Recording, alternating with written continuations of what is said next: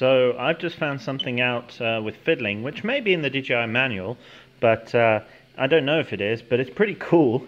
And that is that despite DJI saying to connect to the Wi-Fi on the controller to then connect to the Spark, I've found that you actually can do it via USB.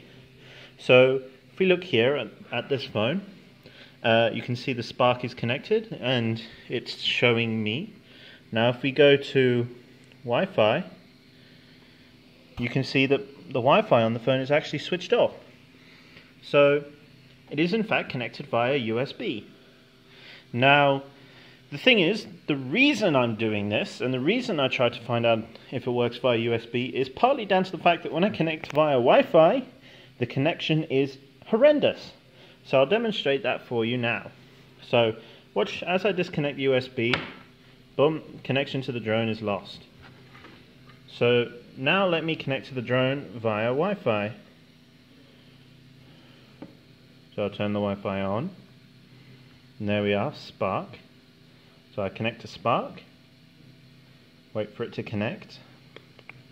It takes a little while. And just for anyone that might mention, I have got Smart Switch switched off. So we're connected to the Spark. And the phone's saying there's no internet on this connection. So now I go back to DJI Go 4. Notice how it says no signal, and then suddenly it thinks there's a signal, and then it goes aircraft disconnected and all sorts of rubbish. If I get the controller close, you see I get a signal back, but it's extremely intermittent.